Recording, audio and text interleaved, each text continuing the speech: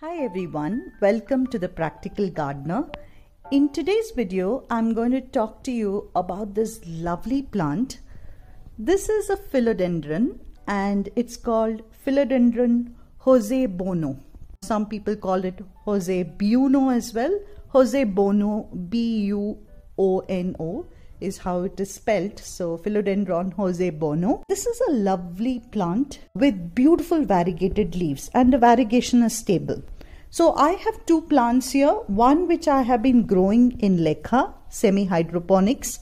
So you can see this plant is completely growing in Lekha versus this one here is growing in an aroid mix in soil.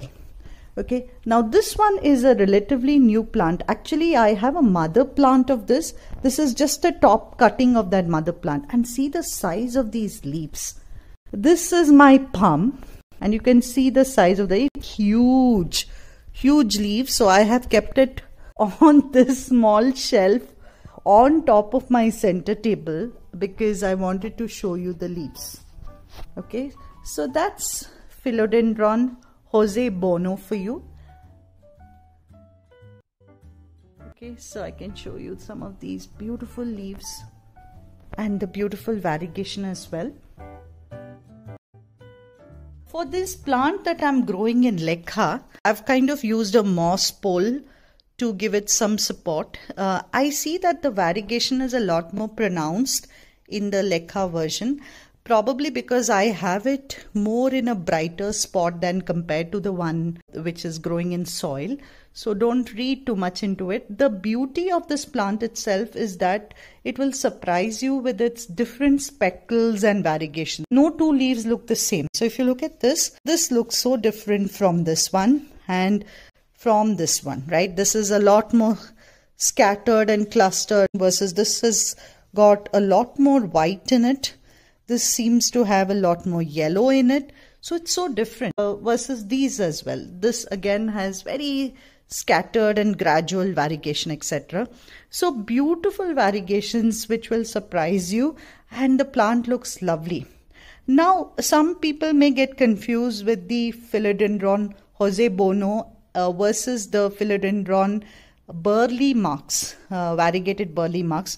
The plant I have here is the burley marks, and the biggest difference is you see it and you know it, but burley marks has a lot of these thin leaves that come from the center versus the Buono has a very pronounced thick stem. Secondly, the leaves are relatively thick, quite elastic in Buono versus burley marks has got this very floppy, thin kind of leaves. Buono is a stable variegation versus burley marks has a green version, so green burley marks, and then you have a variegated hybrid which is this version. So that's the difference, but there will be a lot of confusion between these two plants and sometimes even with the Pariso Verde. Pariso Verde Philo again has a kind of a mint variegation. I have it with me, I haven't got it in, but that's very different. If you see the three plants together, just looking at them, you will know which is what. So don't get confused between these three plants, but nevertheless, all three of them are beautiful and lovely, and if you can find them, get all three. So now that we've admired this plant, let me tell you a little bit about the care tips for the philodendron. This can be grown in Lekha and it can be grown in a very loose aroid mix. So like philodendrons, even the Buono is quite easy to grow if you give it the right conditions. Give it very loose soil. You can add a lot of charcoal or even bark mix like an orchid mix, some husk, pumice or lava rocks, etc. into the soil mixture to make it quite chunky so that you don't get very clayey soil or the roots don't get drowned. They suffocated. That's important. The roots should be able to breathe easily for philodendrons. And then in terms of watering, water them when the top, say 2-3 inches of soil gets dry. You don't need to keep watering it, but what's important is to keep the humidity high. Buono, though, you can even keep it in low light conditions, not very low light, but bright enough light, but it doesn't have to be direct sun because it's variegated. But if you give it a little more brighter light, you will see beautiful variegation. For instance, this plant of mine is in a relatively low light area because I'm not able to find the space to put it in a bright spot, versus this one, because it's a lot more compact, it's got a moss stick and then it's growing in this lekha. I have put it in a slightly higher light or a brighter light area, and the variegation on this is a lot better than this. But having said that, I think the size of the leaves here is amazing. Of course, that's because it is been growing on the ground, and this is a top cutting of a mother plant.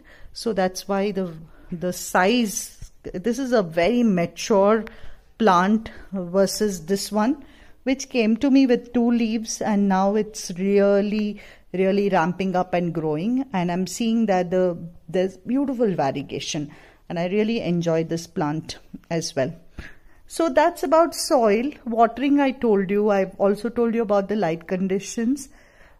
Treat it like every other philodendron. I haven't seen many pest attacks on it, but it can, given that the leaves are quite big, it can attract a lot of dust.